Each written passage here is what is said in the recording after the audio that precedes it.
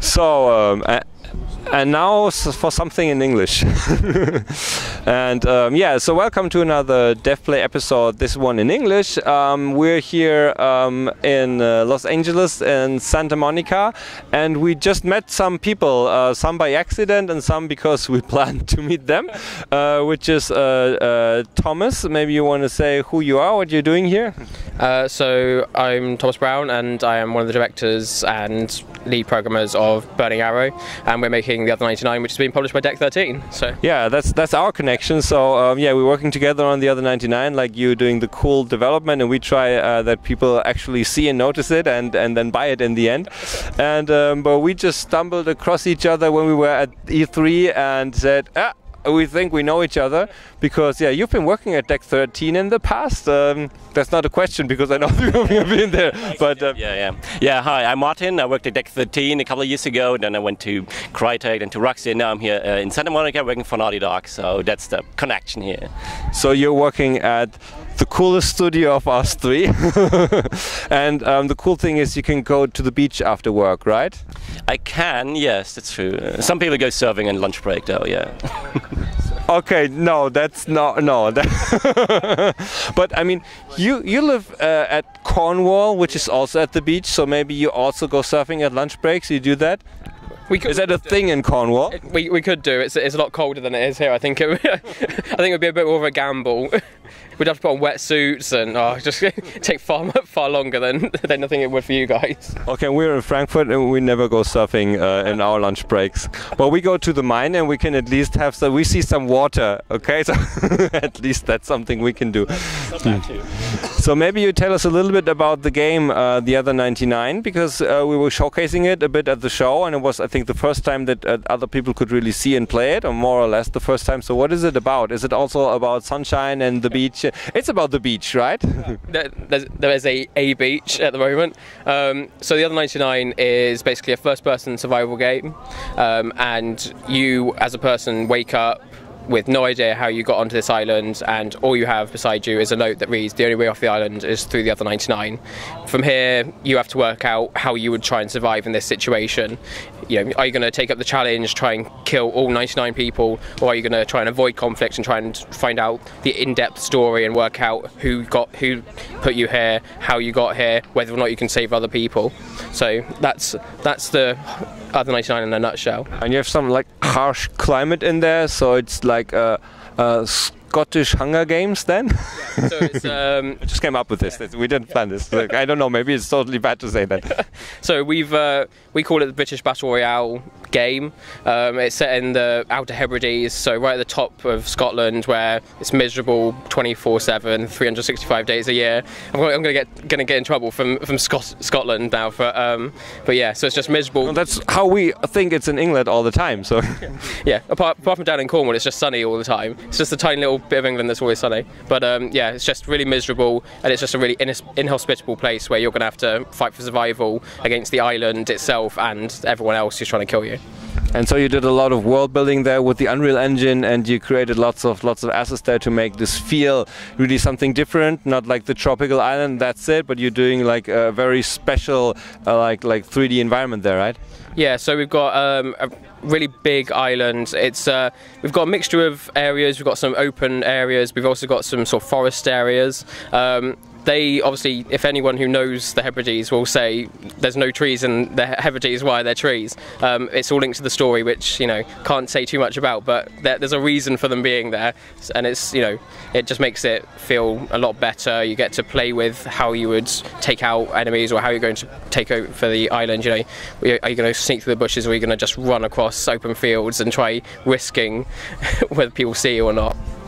So it really sounds like you put a lot of thought into that, and I mean, you're also a 3D artist, and so you can maybe feel how that is creating something according to I don't know, a plan, a story, something. So what's your approach of getting there, of getting closer? What do you think? Yeah, so usually, I mean, the approach is just have this idea in your mind, then you go big shapes, big parts of the level, and then get it more into detail after that. Like, so but it's a lot of work now. Yeah, I mean, I can totally feel that. I've just recently worked on a personal project, Unreal 4 as well, like a landscape scene. So, and it's just you really underestimate how many details or assets you actually need to make. And yeah, so you end up working on 2 evenings just on one grass leaf thing. So it's like it never ends. But yeah, it's still going. It's a lot of fun, and yeah, it's a really good thing to do. Yeah. And you also start with like building boxes to like define shapes and stuff, or are you like just putting it in and rearranging, or what's your way of going at that? Yeah, we really start really simple, like the big shapes. Like when I want to build a castle in distance, then it's like not like super detailed everything. Of course, it's more like really boxes, and then try to make the silhouette look nice. And so I would go in, and then when I'm happy with it, I would go in and then make more details, like cloth object, whatever, like smaller details. So you get from the big to the smaller, like, and try to make the whole scene. Instead of finishing one corner, you just go in and make everything slightly more detailed. So step by step. And if you do this, I mean, now speaking of the company you work with right now, Naughty Dog, how many people? I mean, that's an official information. I hope. How many people are working on the game? Maybe you can even say like on the 3D stuff of the game, roundabout. Yeah, so I think at Naughty Dog we're around 250 people at the moment. So the art team, I mean, including everyone, like concept and character, I would say is like 60 people probably. But we do have a lot of outsourcers too. So it's a big production. Yeah, it's a lot of people working on the game. Yeah. So, and we know how this looks when we look at Uncharted, how a game looks when it's really detailed in all the corners. So how many people do you have working on your landscape then? Well, our department is currently made up of, I think it's 3 people. We were actually quite lucky. We had some help from Microsoft with their Green Shoots program, and that helped us bring in a specialist environment artist and another artist who's just doing props. We already had one of the 4 founders. He was a specialist character artist, so we've been quite lucky that he can now focus on character art, and we have 2 guys who are just working on the environment and making it, you know, really special. And I think it's a really interesting time in games development. We have games like Naughty Dog games where you say, wow, this looks cool, and we have games from teams like your team, and people say, wow, this looks cool. You know, it's not like they say, yeah, okay, but that's like crappy 3-people game, and this is, wow, the big cool thing. But they say, this looks cool, I want to play this, and this looks cool, I want to play this. I mean, it's maybe more people who know one of those games and want to play them, but it's not like when they see the other game, they say, oh, no, it's not for me, I don't like it. And I think that's it's a really interesting time, so you can do stuff with a small team, and also, like you said, working on a private project, just thinking of stuff in the evening, shaping out stuff. It doesn't look like a one-man show cannot do something cool. Isn't that like very, very exciting? Yeah, I mean, Unreal Engine that we're using for the other 99 has really made it possible for us to make such a really beautiful game sort of instantaneously. We didn't have to make our own graphic shaders or do any real hard work to, you know, make it run well or make it, you know, pretty. It just does it out of the box, and that makes it a lot easier for us. So an Unreal Engine, is that like, okay, then it's not a hard task because the engine does it all for you, or is it a bit different? What do you think? Well, I think, I mean, to make it look good is one thing, but make it play good and work, it's the other thing. So I think a good part of Unreal, or Unity, if you will, it's they have like a big store where you can buy assets. Like, you don't need to make every single thing. You don't need to make every little rock by yourself anymore. So you can just go and just get a nice looking set and just work from that.